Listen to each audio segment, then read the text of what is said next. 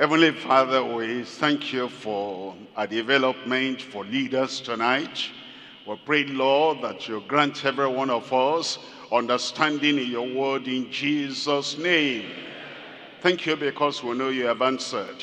In Jesus' name we pray.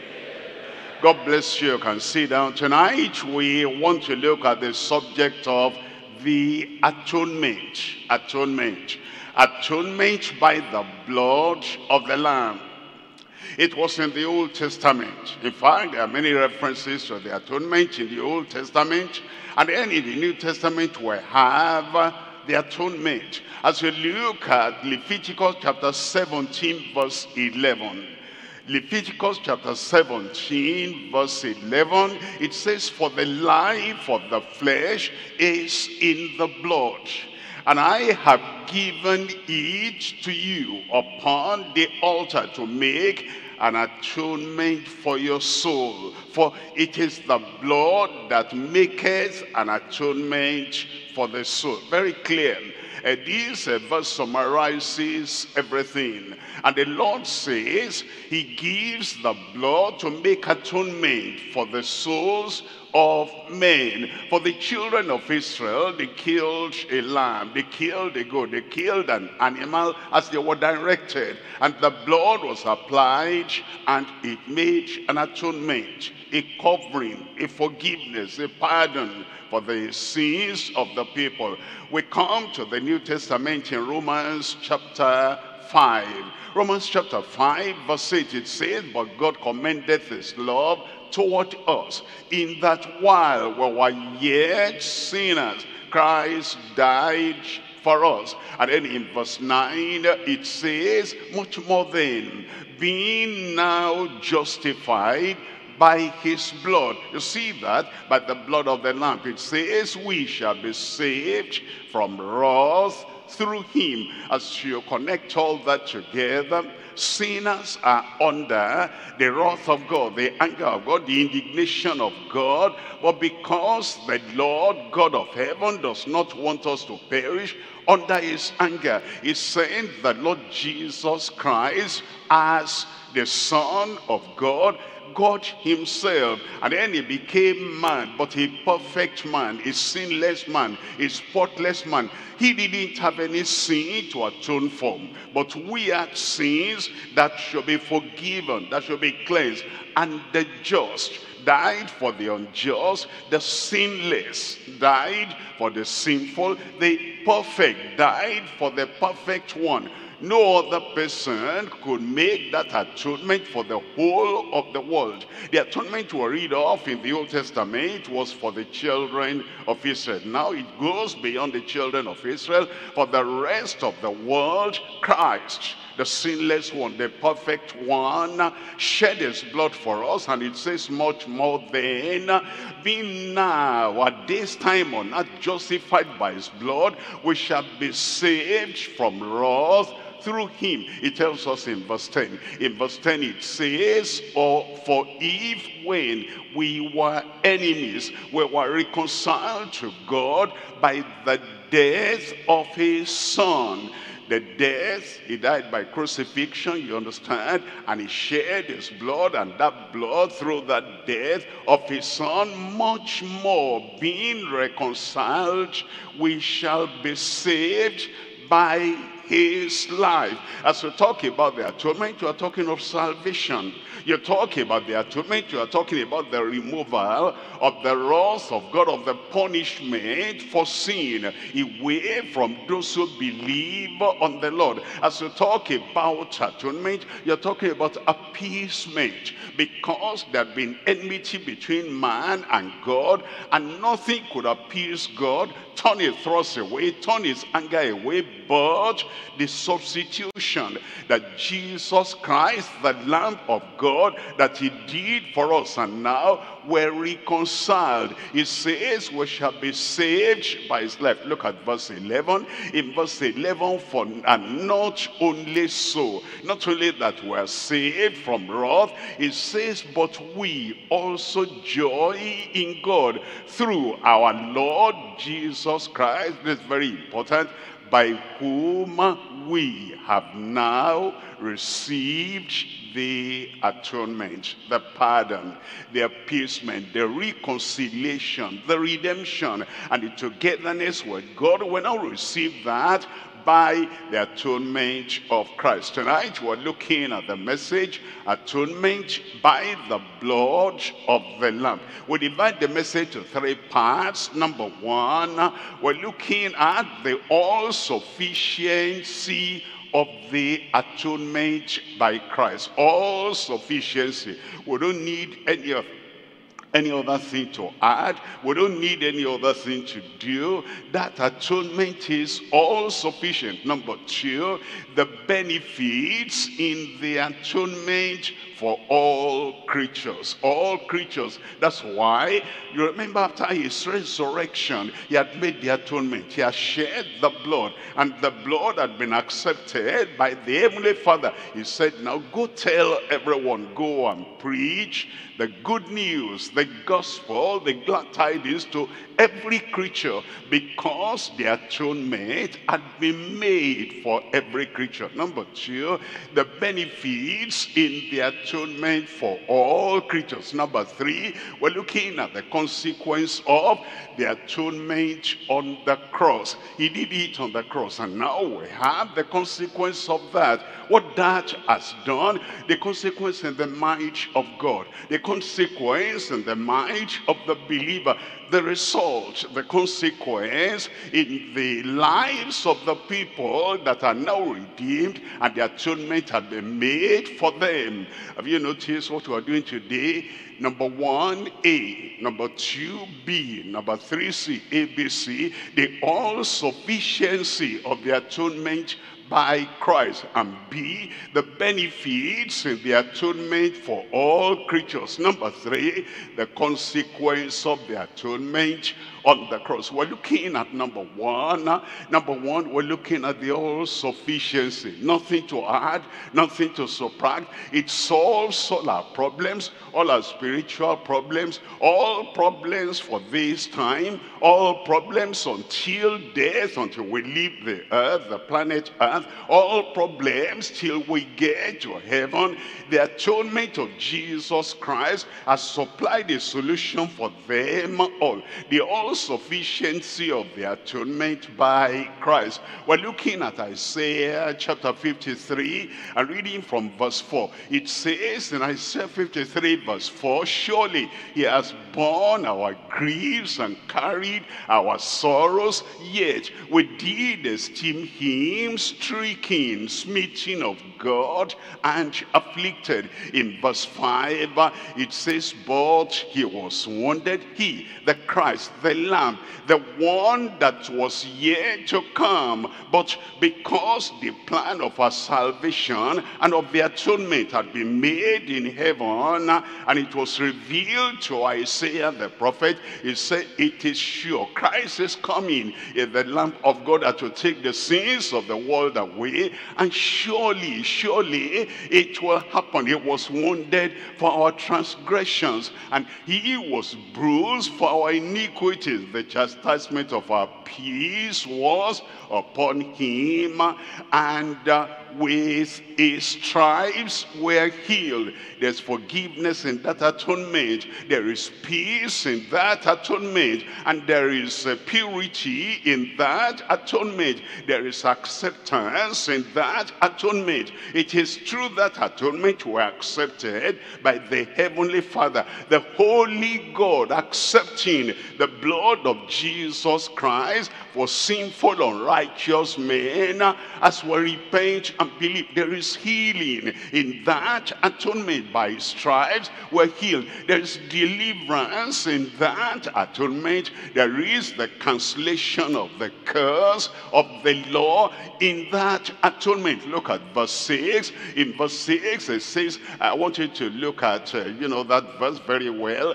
The beginning word all, and the final word, all. And then it says everyone in the middle. So you understand the atonement that Jesus Christ made at the beginning of the sentence for all people, at the end of the sentence for all people, in the middle for everyone. So there is no doubt about the sufficiency and the extent of the atonement of the Lord Jesus Christ. Look at the verse now. All we like sheep have gone astray. We have turned everyone to his own way, and the Lord has laid on him the iniquity of us all. The Lord has laid on him the iniquity of us all. In Romans chapter 3, reading from verse 23. Romans chapter 3, verse 23, for all have sinned and come short of the glory of God. Verse 24. In verse 24, being justified freely, we don't pay anything. He paid it all. Our tears, our sorrows are rolling on the ground, our penance, punishing ourselves for whatever we have done, all that does not contribute anything to the atonement of Christ, being justified freely by his grace through the redemption that is in Christ Jesus. Verse 25, it says, whom God has set forth to be a propitiation, a sacrifice, an atonement through faith in his blood, to declare his righteousness for the remission, for the forgiveness, removal, for the redemption, remission of sins that are passed through the forbearance of God. In verse 26, it says to declare, I say, at this time his righteousness, that he might be just and the justifier of him which believeth in Jesus. The all-sufficiency of the atonement by Christ. Look at three things here. Number one, the sufficient atonement for all in Israel. Number two, the Savior's atonement for all in the world. Number three, the sure atonement for all penitents by faith. Look at number one. Number one is the sufficiency of atonement for all in Israel. In Leviticus chapter 16, verse 16. Leviticus chapter 16, verse 16. And he shall make an atonement for the holy place, because of the uncleanness of the children of Israel, and because of the transgressions in all their sins. And so shall he do for the tabernacle of the congregation that remaineth among them in the midst of their uncleanness. Verse 17, it tells us, and it says, and there shall be no man in the tabernacle of the congregation when he goeth in to make an atonement in the holy place, until he come out and have made, look at this, an atonement for himself and for his household and for all the congregation of Israel. The atonement that the high priest made was for all, for everyone. It means that the road was very clear now. The door was open now. Any sinner can come, repent, and turn away from the sin, and that general atonement then will atone for them. In verse 34, it says, and there shall be an everlasting statute unto you, to make an atonement for the children of Israel for all their sins once a year. An atonement for Israel, all of Israel, for all their sins once a year. And he did as the Lord commanded Moses. We come to 2 Chronicles chapter 20. 29, reading from verse 23. 2 Chronicles 29, verse 23, it says, and they brought forth the he-goats for the sin offering before the king and the congregation, and they laid their hands on them.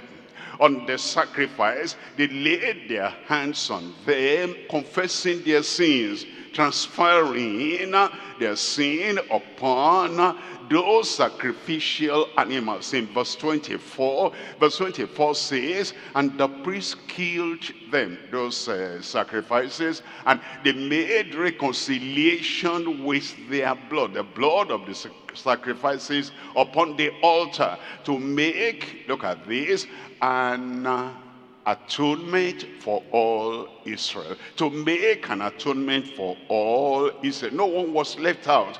Without the atonement, the wrath of God rested upon every one of them. Now the atonement took the wrath of God away from everyone, and salvation was made available. Forgiveness was made available for everyone, for all. And then it goes on to say, for the king commanded that the burnt offering and the sin offering should be made for all Israel.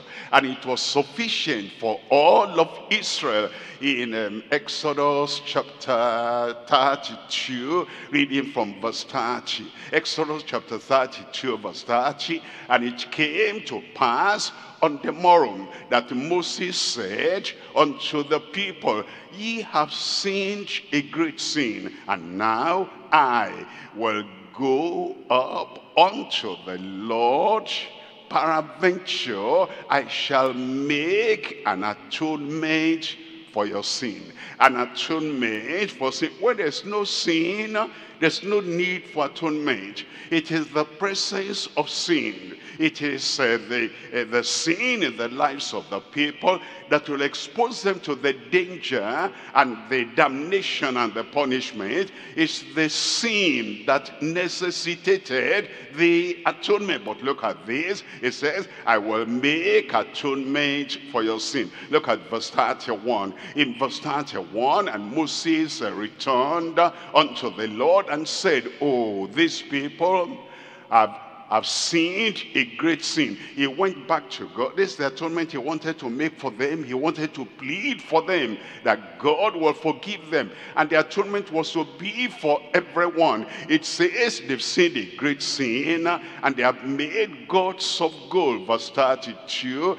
In verse 32, yet now, if thou wilt forgive their sin, and if not, blot me, I pray thee, out of thy book which thou hast written. Look at verse 33. Verse 33. And the Lord said unto Moses, whosoever have sinned against me, him will I blot out of my book. We learned something here.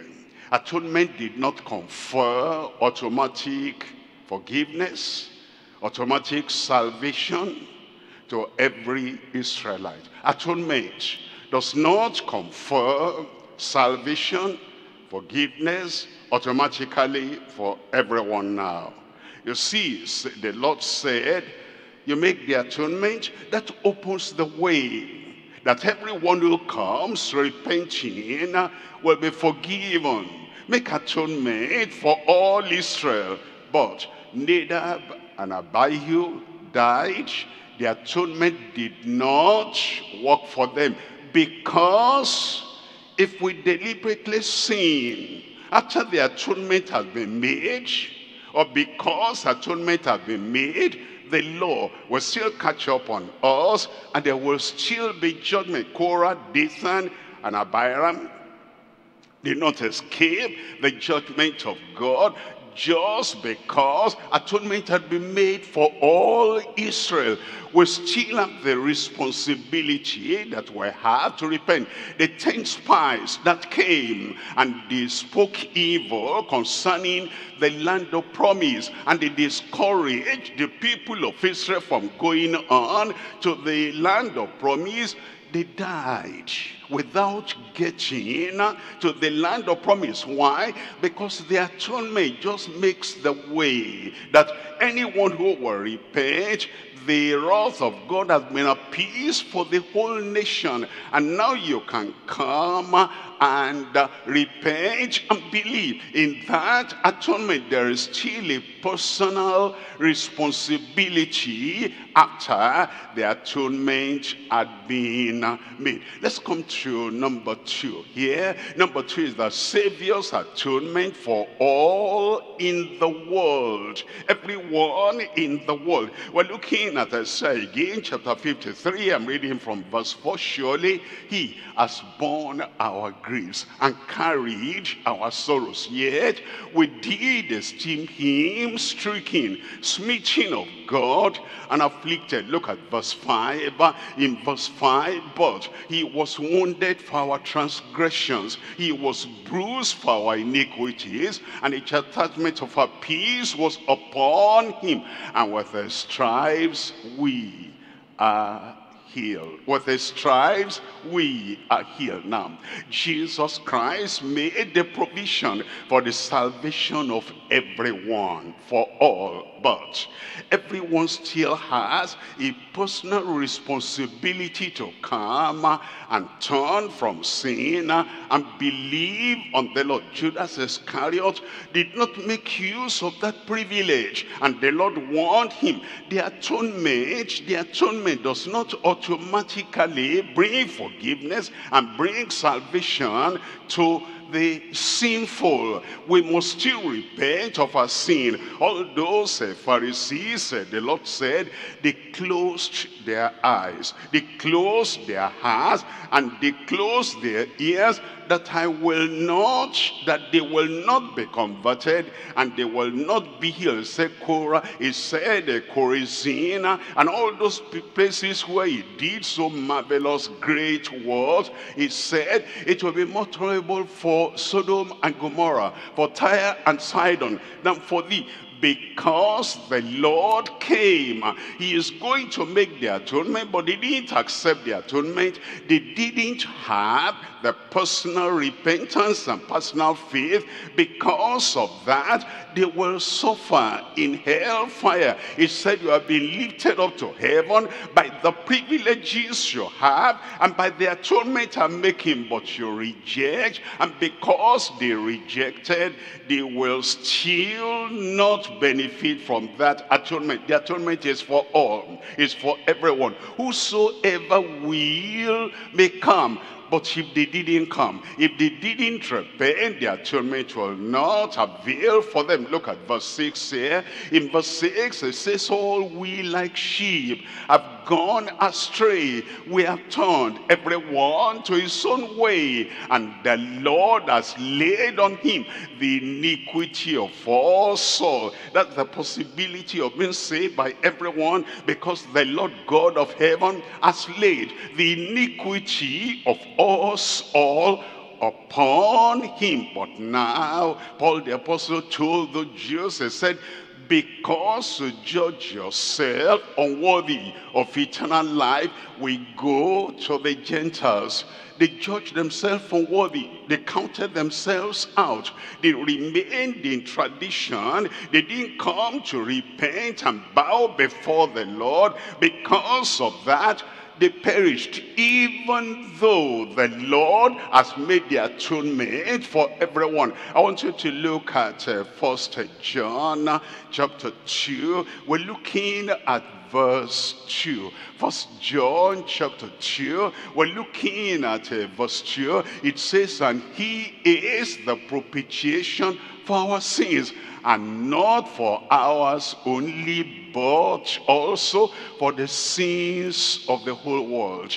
That's the atonement for all. And that atonement is sufficient for everyone. Look at verse 3. It says in verse 3 here, it's telling us about what he has done and how how it avails for everyone that will repent, everyone that will come. In verse 3 it says, hereby we do know that we know him if there's still a condition, if we keep his commandments. Then in verse 4 it tells us very well, it says, he that says I know him and keepeth not his commandment is a liar. The one who says atonement has been made, he has atoned for our sins, and they continue in their sins, and they say, I am saved. How do you know you are saved?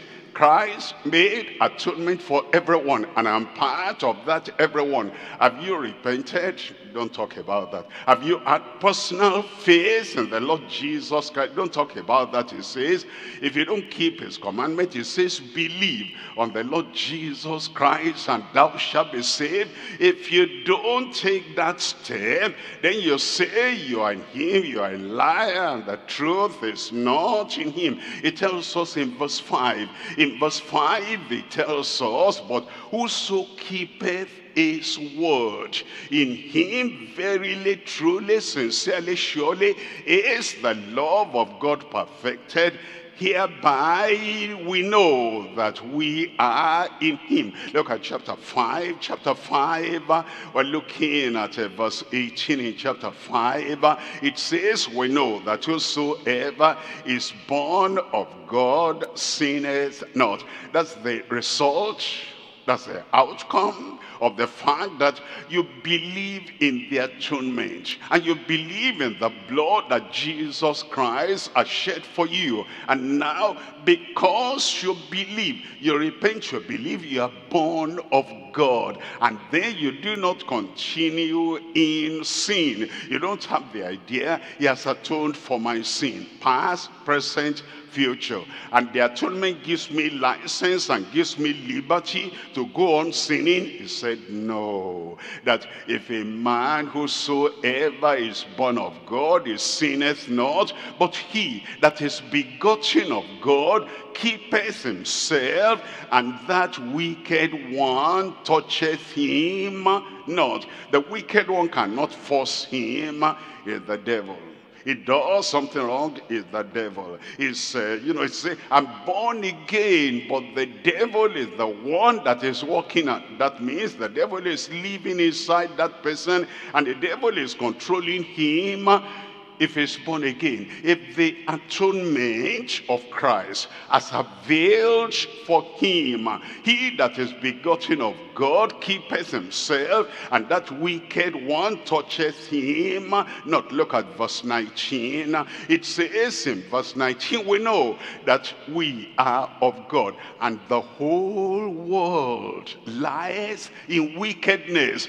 For the whole world, behold, the Lamb of God that taketh away the sin of the world, of the whole world. But it's only those people in the world that go to Christ that will have that atonement availing for them. But the whole world, at the time of John, many years after Calvary, the whole world lies in wickedness. Verse 20, in verse 20 it says, and we know that the Son of God is come, and he has given us an understanding that we may know him that is true, and we are in him that is true, even in his Son Jesus Christ.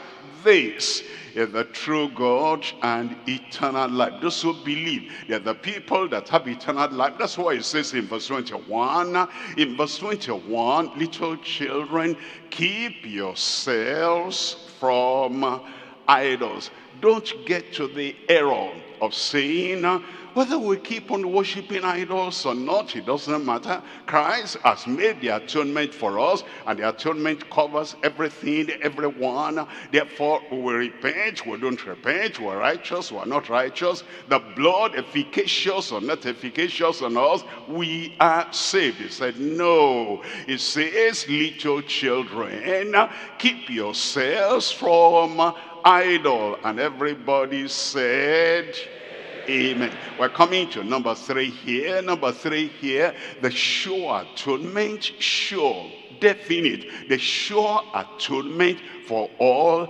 penitents, all those who repent, and then they have faith in the Lord. Look at John chapter 3 verse 16.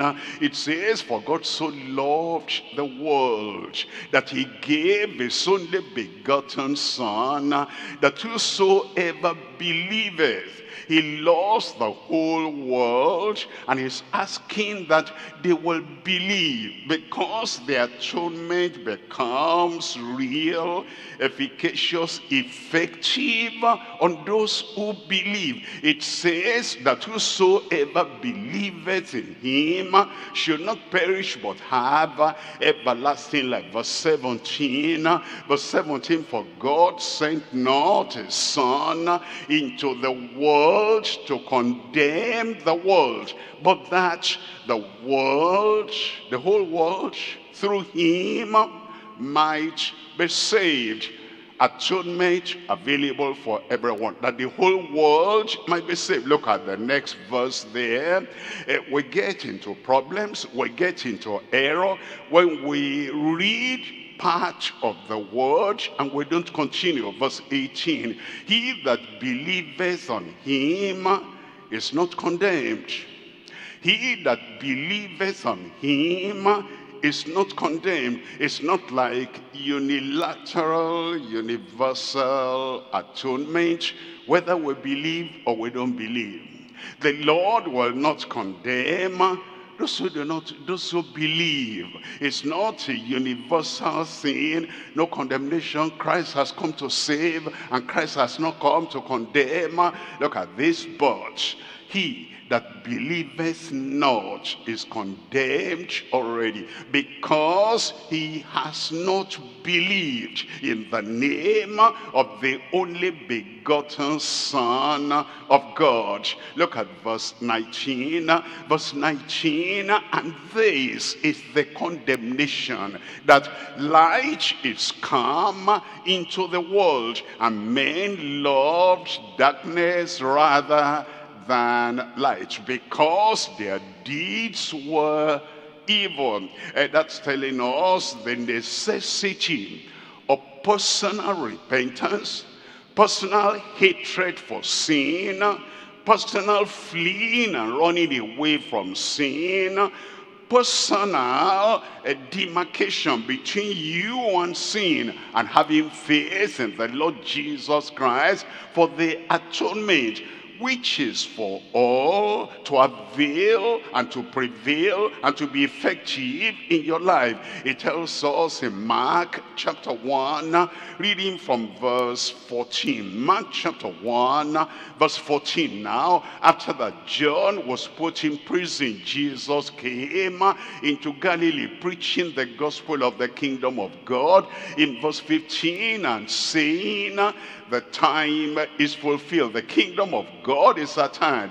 Repent ye and believe the gospel. That's the human part. That's the human responsibility. That Christ, yes, he'll die for the sins of the whole world. He'll make atonement for the sin of everyone. But now, personal responsibility before salvation becomes personal. Repent ye and believe the gospel. Acts chapter 20, reading from verse 20. In Acts chapter 20, verse 20, and now it says, I kept back nothing that was profitable unto you, but I have showed you, and I have taught you publicly and from house to house. Verse 21, it says, testifying both to the Jews and also to the Greeks. Number one, repentance toward God.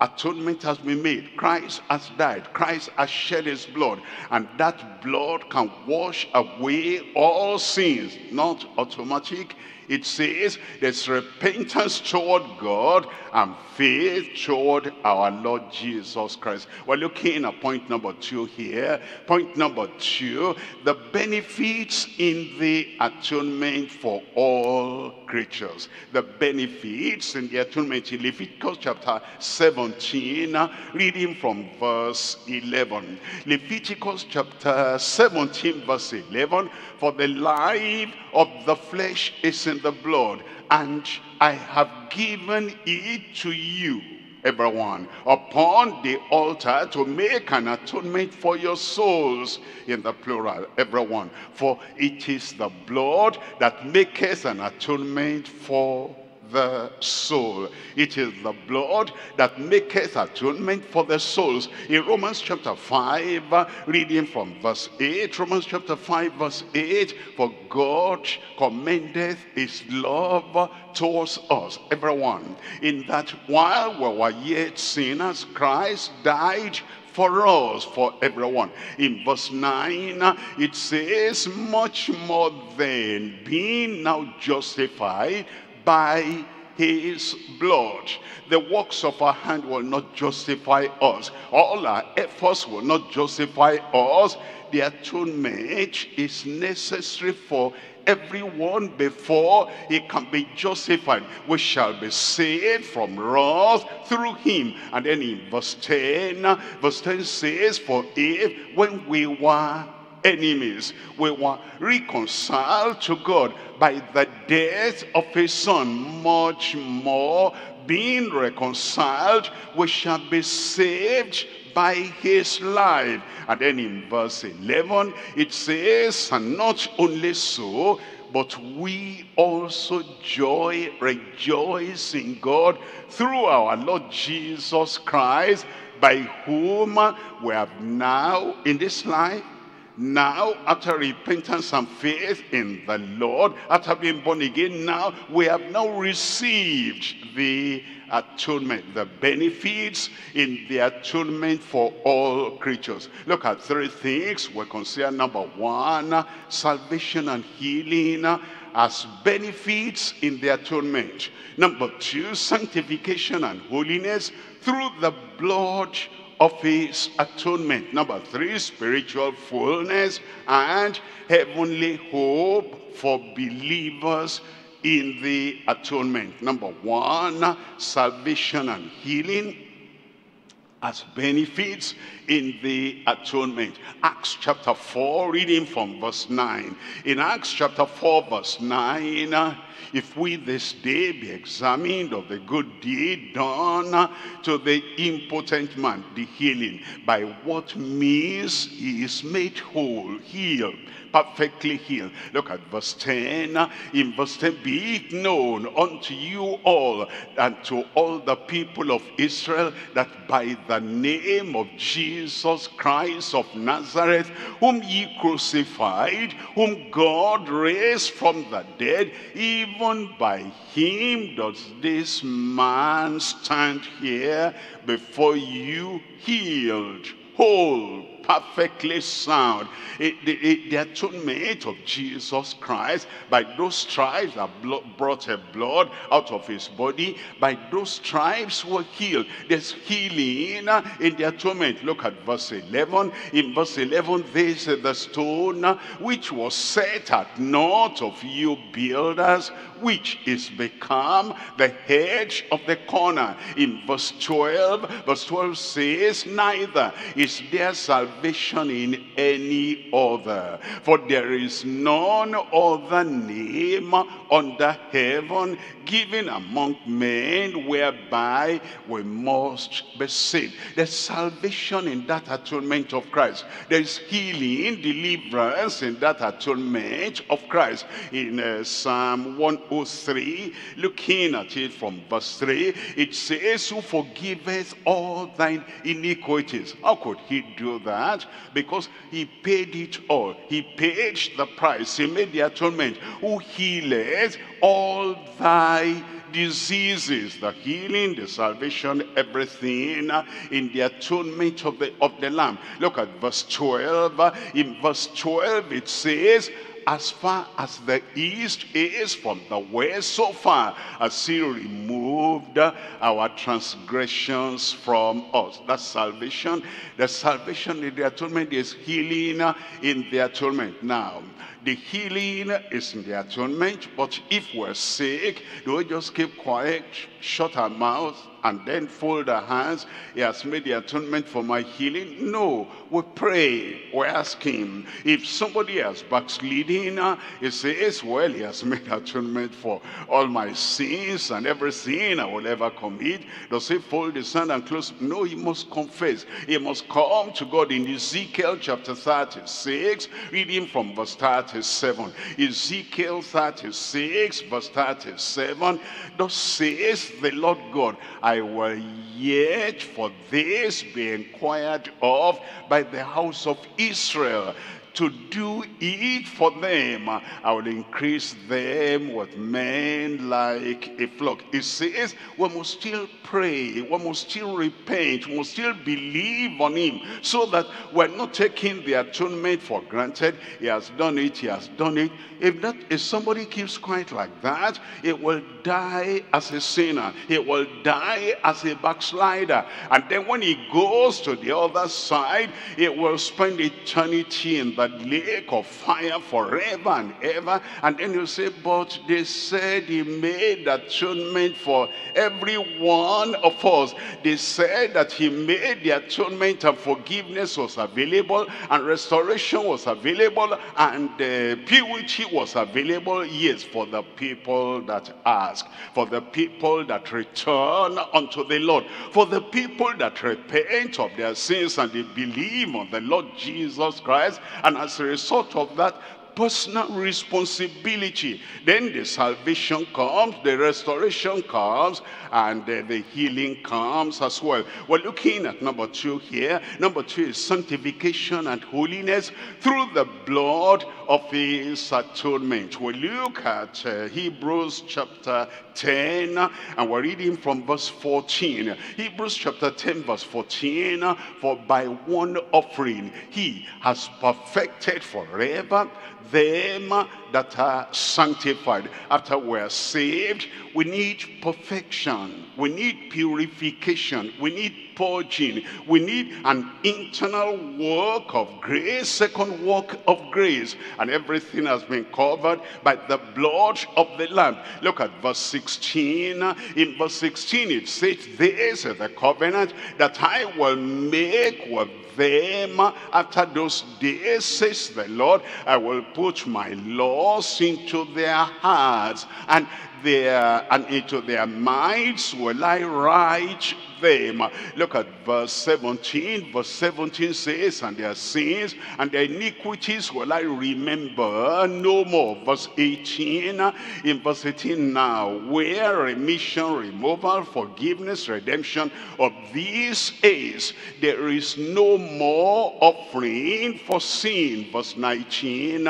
In verse 19, having therefore, brethren, boldness to enter into the holiest by the blood of Jesus. Because of the blood, not the works of my hand, not the tears on my face will appease the Lord, but because of the blood of Jesus, we have the assurance, we have the boldness to enter into the presence of God. And then it takes away the sins in the plural salvation. It takes away the root of sin.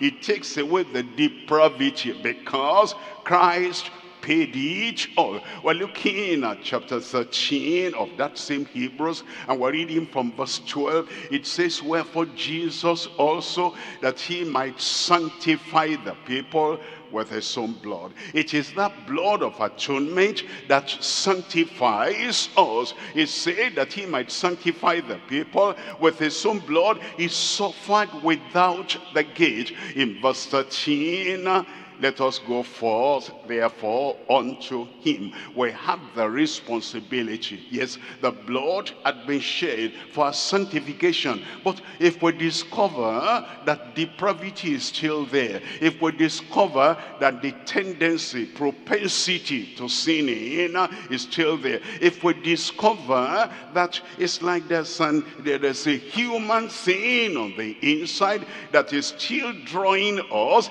and temptation is looking attractive, what we should do is to run to Calvary and run to the Lord. It says, let us go forth, therefore, unto him, without the camp, bearing his reproach. In verse 14, it says, for here have we no continuing city, but we seek one to come. Because we're seeking the heavenly city and the heavenly habitation. That's what makes the sanctification very important. The cleansing from sin, the purging from sin, and taking everything about sin away from our lives, because we seek the country, the city to come. Look at verse 20. In verse 20 it tells us, now the God of peace that brought again from the dead our Lord Jesus Christ, that great shepherd of the sheep, through the blood, you see that? It's through the blood of the everlasting covenant. Verse 21, it says, make you perfect in every good work, to do his will, working in you that which is well-pleasing in his sight, through Jesus Christ, to whom be glory forever and ever. Amen. We're looking at Hebrews chapter 10, chapter 9, from verse 14. Hebrews chapter 9, verse 14. How much more shall the blood of Christ, remember that's the blood of atonement, where Christ atoned for every sin that we have committed, and even the inbred sin. The atonement covers everything. It says, how much more shall the blood of Christ, who through the eternal Spirit offered himself without spot to God, purge your conscience from dead works to serve the living God. And then he tells us in verse 15,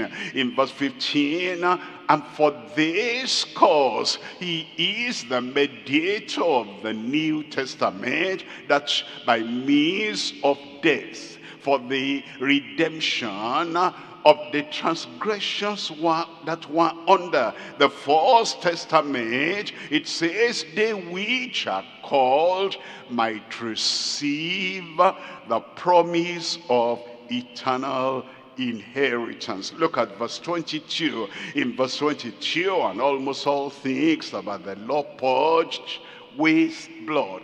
Purged with blood. Our pardon through the blood, our forgiveness through the blood, our salvation through the blood, our purifying through the blood, our holiness through the blood, our sanctification through the blood. Almost all things are by the law purged with blood, and without shedding of blood is no remission. Without the shedding of blood, there's no remission. Look at verse 27.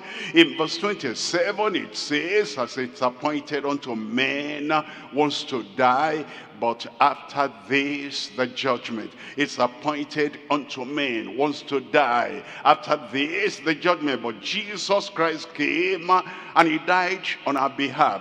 And he bore the punishment on our behalf. And we personally, individually, go to God. We see the presence of sin in our lives, then we go to him and we point to that presence of sin. We see the power of sin dominating us, and we're not able to set ourselves free. We point that to him. We see the pollution of sin pervading all our lives, and we go to him and we say, the presence of sin is here. The power of sin is operating here. The pollution of sin, I feel it is so dirty. and we take ourselves to the Lord, and then his death, his blood will avail for us. But if not, it's appointed unto men once to die, but after this, the judgment. And then in verse 28, and it says, so Christ was once offered to bear the sins of many, to bear the sins of many, and unto them that look for him shall he appear the second time without sin, without the sin offering. He's not going to come in to make a sacrifice again without the sin offering unto salvation. We come to number 3 here. Number 3, spiritual fullness and heavenly hope for believers in the atonement. In Galatians chapter 3, reading from verse 2, it says, this only would I learn of you, received ye the Spirit by the works of the law, or by the hearing of faith? Of course, by faith in the atonement of the Lord Jesus Christ. In verse 13 says, Christ has redeemed us from the curse of the law, being made a curse for us, for it is written, cursed is everyone that hangeth on a tree. Verse 14, in verse 14, that the blessing of Abraham might come on the Gentiles through Jesus Christ, that we might receive the promise of the Spirit through faith. Through faith. It is through faith in what he has done. It is the atonement that opened the way for everything we're going to have from God through Christ. Salvation, yes, through Christ. Sanctification, yes, through Christ. Holy Ghost baptism, yes, through Christ. The gifts of the Spirit, yes, through Christ. The fullness of the power of the Spirit through Christ, until we come to the measure of the stature of the fullness of Christ. Everything we have through the blood that is shed for us. In John chapter 16, reading from verse 7. John chapter 16 verse 7, nevertheless, I tell you the truth, it is expedient for you that I go away, for if I go not away, the Comforter will not come unto you. But if I depart, I will send him unto you. How did he go away? How did he depart? Through the cross, through Calvary. In departing to heaven, he had to go through Calvary. He had to shed his blood. He had to make the atonement. Everything is through that atonement. Then he says in verse 8, and when he is come, when the Holy Ghost is come, he will reprove the world of sin. Why? I thought, he has already made atonement for the sin of the world. Yes, the Holy Ghost will come and reprove the world of sin, so that there'll be conviction, there'll be confession, there'll be conversion. It is the personal responsibility of everyone after he has departed, after he has made the atonement, that will be convicted of sin by the Spirit of God, and we come personally and we confess before we can be converted. It shows that the atonement is not automatic. You must take the necessary step.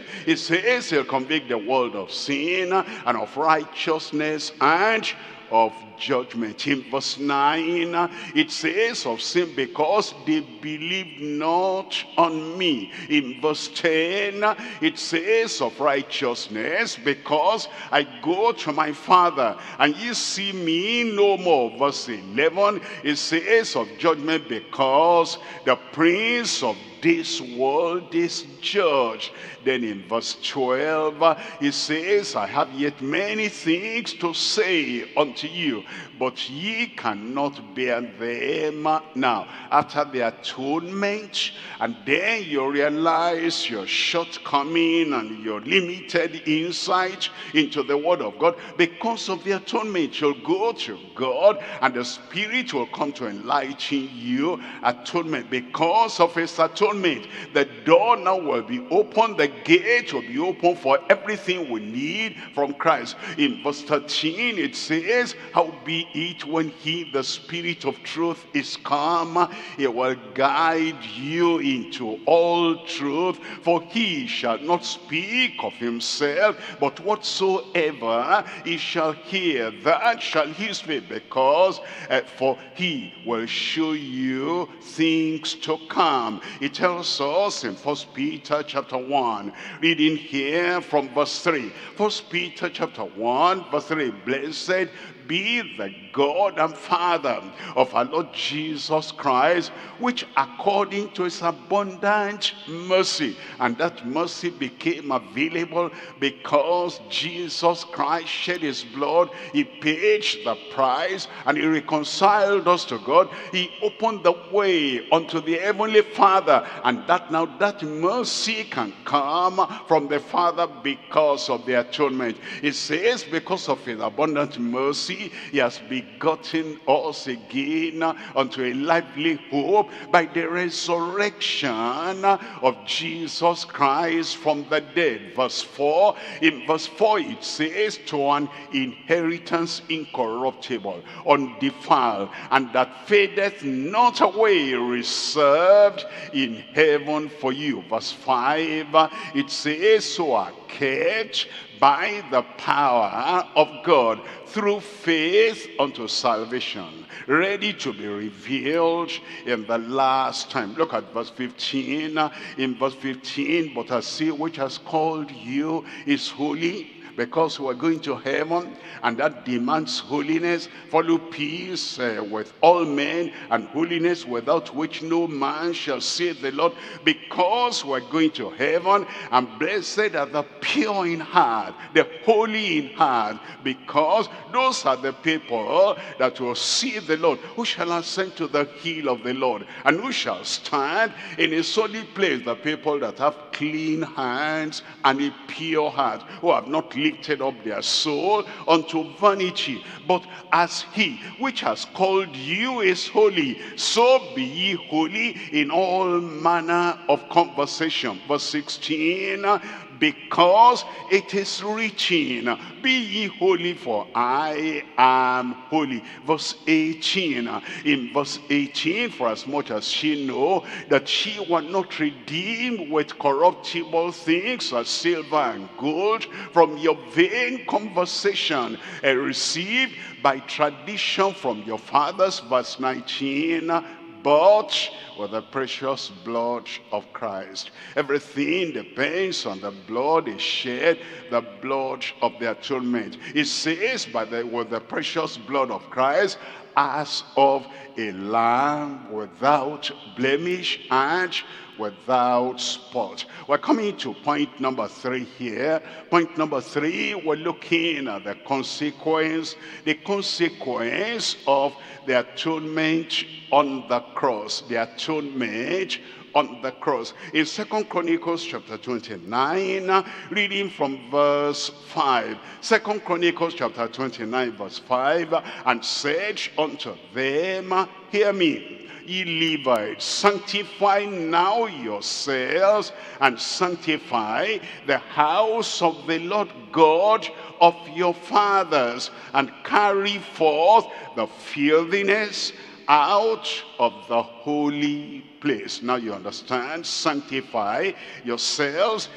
When we say sanctify, there are times the word is used, sanctify, set yourself apart. But now it tells us a deeper meaning of that word sanctify. It says sanctify the house of the Lord, and then it says carry forth the filthiness out of the holy place. That sanctuary already was set apart, sanctified, but then there was filthiness in that holy place, and the sanctification of that holy place, there is the outer court, there is the holy place, there is the holy of holies. Now the sanctified there now is to carry forth those things out, filthy things out of the holy place. It tells us in verse 15, it says, and they gathered their brethren, and they sanctified themselves, and came according to the commandment of the king by the words of the Lord. The commandment of the king by the word of the Lord. The king is not just allowed to make, his opinion a commandment, his own ideology a commandment. The word of the Lord, the commandment of the king, to cleanse the house of the Lord. In verse 16, cleanse the house of the Lord. What does that mean? And the priest went into the inner part of the house of the Lord to cleanse it, and brought out all the uncleanness inside that holy place, inside that inner part that they found, and to remove in the temple of the Lord, and into the court of the house of the Lord. And the Levites took it, carried it out abroad into the brook Kidron. And so that's what the Lord does for us when he sanctifies us. He takes out of our inner man, out of the inner part, out of the spirit and soul, he takes those unclean things away from there. Verse 23, in verse 23 it says, and they brought forth the he-goat and the sin offering.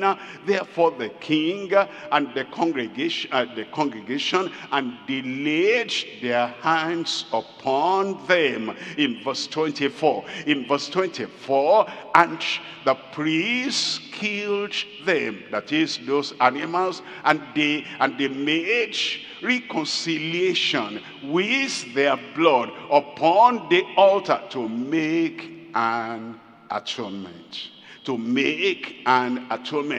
atonement is very wide. It takes those unclean things away from the inner court, and it says they made that an atonement for all Israel. For the king commanded that the burnt offering and the sin offering should be made for all Israel. All Israel. In 1 John chapter 2, I'm reading from verse 1. 1 John chapter 2 verse 1. My little children, these things write I unto you, that ye sin not. And if any man sin, we have an advocate with the Father, Jesus Christ the righteous. Look at verse 2.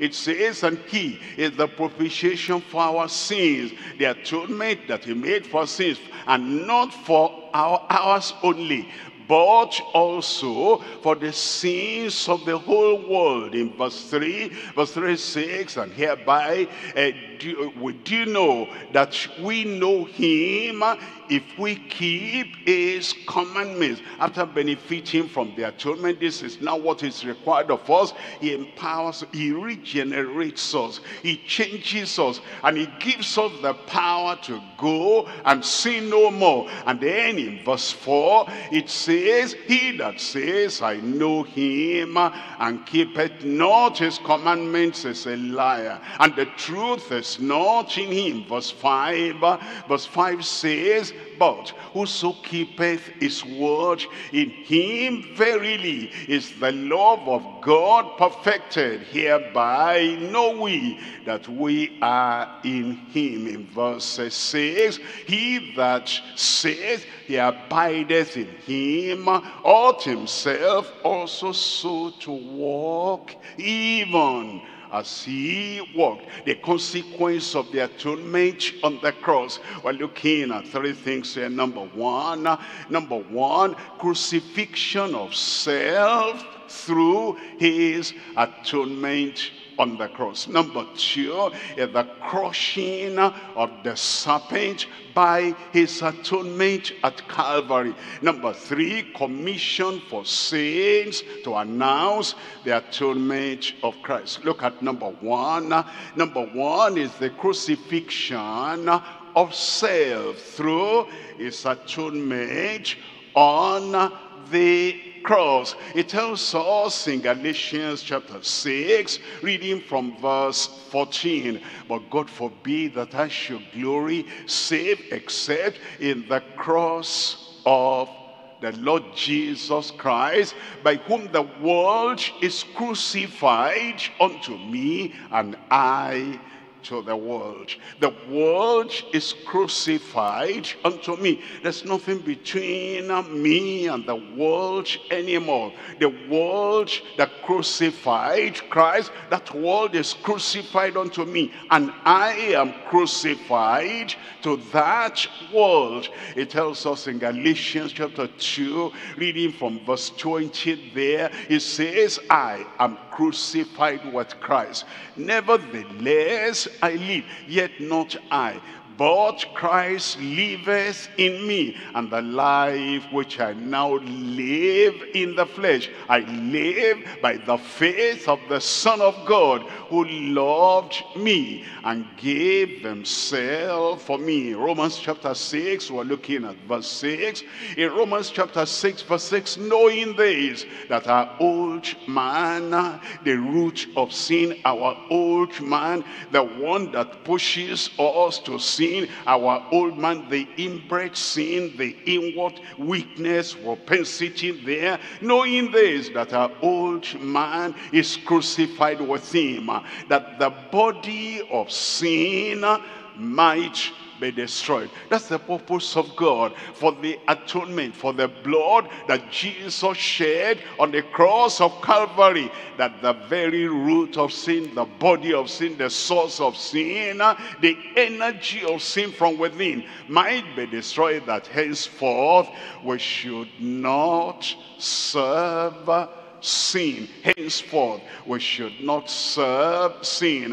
Look at verse 18. In verse 18 of that same chapter 6, being then made free from sin by the atonement of the Lord Jesus Christ, it sets us free. Being then made free from sin, ye became the servant of righteousness. Verse 22, in verse 22, but now being made free from sin and free from sinning, it says, and become the servants to God, ye have your fruit unto holiness, and the end everlasting life. Point number 2 here. Number 2 is crushing, the crushing of the serpent by the atonement at Calvary. Colossians chapter 2, we're looking at verse 14. Colossians chapter 2, blotting out the handwriting of ordinances that was against us, which was contrary to us,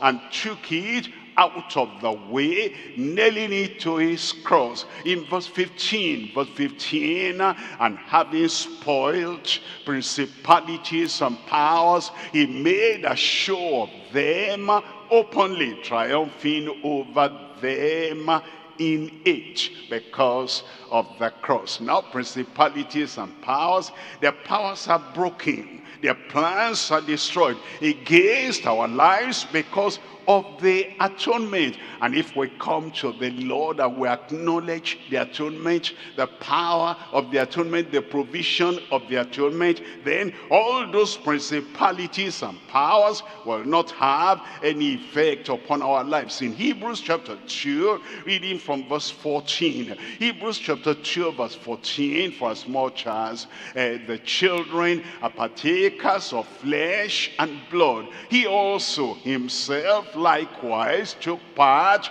of the same. He became man so that he will carry all our problems away, that through death he might destroy him that had the power of death, that is the devil. And then in verse 15, and deliver them who through fear of death were all their lifetime subject unto bondage. Now he has delivered us, and the devil will have no power, the demons will have no authority over your life, over any life here, in Jesus' name. In John chapter 12, we're looking at verse 31. John chapter 12, verse 31. Now is the judgment of this world. Now shall the prince of this world be cast out. He will not torture you. He will not touch you. All his power destroyed out of our lives in Jesus' name. Look at number 3 here. Number 3, we're looking at the commission for saints.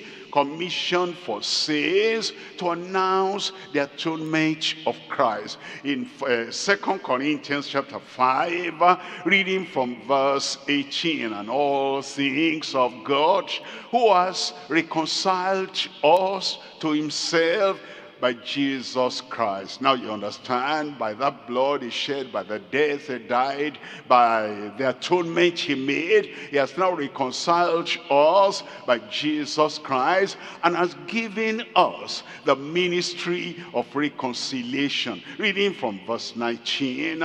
Verse 19 says, to which that God was in Christ, reconciling the world, those who believe, those who repent and believe, unto himself, not imputing their trespasses unto them, and he has committed unto us the word of reconciliation. It says, go and announce that Christ paid it all. Everyone can come now, and whosoever shall call on the name of the Lord now shall be saved, because now he commits to us the word of reconciliation. Verse 20, verse 22, it says, and now then we are ambassadors for Christ, as though God did beseech you by us. We pray you in Christ's stead. We now stand in the position of Christ, in the room of Christ, and what Christ would have done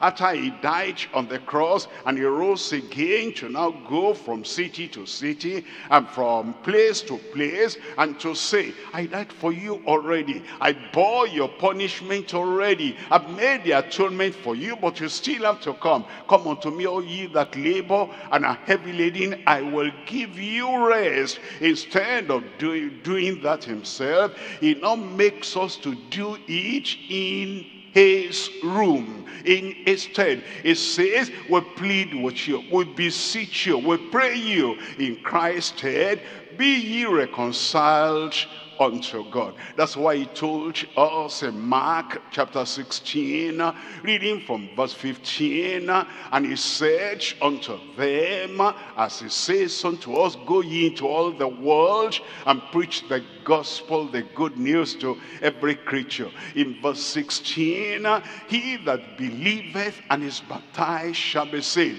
but he that believeth not, even though the atonement has been made, even though he has shed his blood, even though he has paid the whole price, everyone must still believe in a personal way, because he that believeth not shall be damned. Verse 17, in verse 17, and these signs shall follow them that believe. All these things are in the atonement. All these things he has sacrificed for, he has paid for, and he says, in my name they shall cast out devils, and they shall speak with new tongues. Verse 18, and they shall take up serpents, and if they drink any deadly thing, it shall not hurt them. They shall lay their hands on the sick, and they shall recover. Verse 19, in verse 19, so then, after the Lord had spoken unto them, he was received up into heaven, and he sat on the right hand of God.